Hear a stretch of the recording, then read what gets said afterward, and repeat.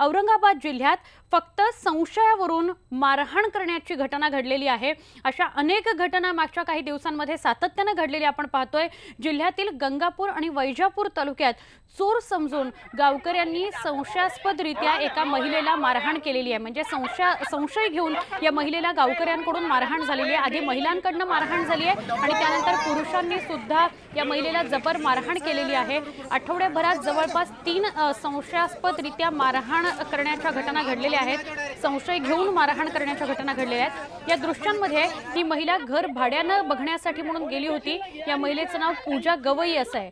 ती रांजणगाव इथं रूम शोधण्यासाठी म्हणून गेली, पण लोकांनी मात्र मुलं पळवणारी बाई असं समजून तिला मारहाण केलेली आहे। या मारहाणीत पुरुषांनी सुद्धा तिला मारहाण केली आहे। दुसऱ्या घटनेत बहुरूपी ईदी मागण्यासाठी पडेगाव परिसरात फिरत असताना गावकऱ्यांनी त्यांनाही जबर मारहाण केलेली आहे। दोन्ही घटनांमध्ये पोलीस वेळेत पोहोचल्याने तिघांचे जीव वाचलेत।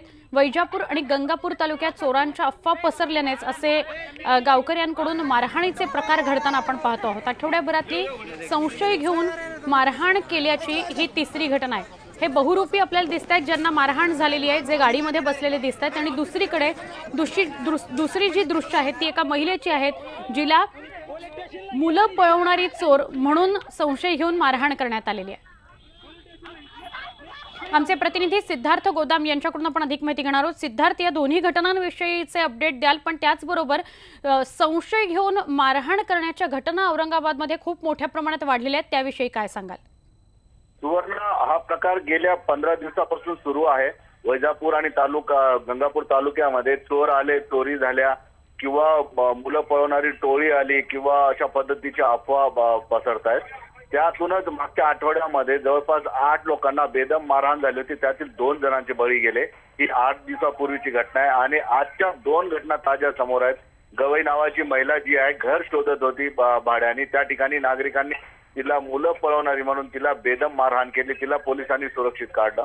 आणि दुसरं, पडेगाव भागामध्ये उत्तर प्रदेशातील काही बहुरूपी ईद निमित्त ईदी मागत असताना गावकऱ्यांनी त्यांनाही धरून त्या ठिकाणी जबर मारहाण केलेली आहे। एकंदरीतच ज्या अफवा पसरवल्या जातात त्या अफवामुळे जे आहे अनोळखी किंवा संशयास्पद व्यक्ती दिसला की गावकरी दोन्ही तालुक्यातील बेदम मारहाण करतात। यामध्ये 2 जणांचे जीव गेलेले आहेत। आजही या त्या महिलेला आणि या 2 बहुरूपियांना जर पोलिसांनी वेळीच त्या ठिकाणी पोहोचले नसते तर या तिघांचेही जीव कदाचित गेले असते।